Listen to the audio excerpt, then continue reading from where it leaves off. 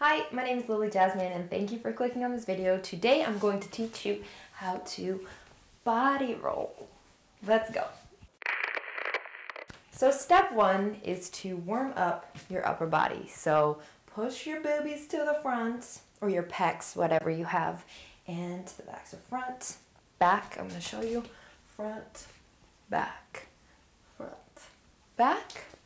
and also do side to side, to side, to side. As soon as you feel warm, go on to step two.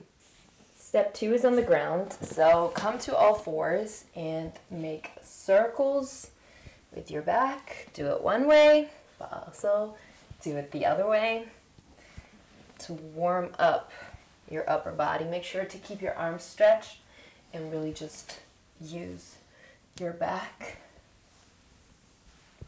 And when you feel like you're warm, stand up. And now step three, how to actually do a body roll. Now that you're warm, you are going to focus on the different points of a body roll. So you have a body roll going down, and you have a body roll down to up. So the different points are, you can start with your chin. This is the biggest body roll you can do. So you start with your chin, you lift it up. You can use your finger as well. So lift up your chin, then trace your neck down, then go to your chest. So bring your chest up, then bring your ribs up, bring your belly button up, bring your pubic area up, and swing it down. Now do that a few times slowly while tracing your body.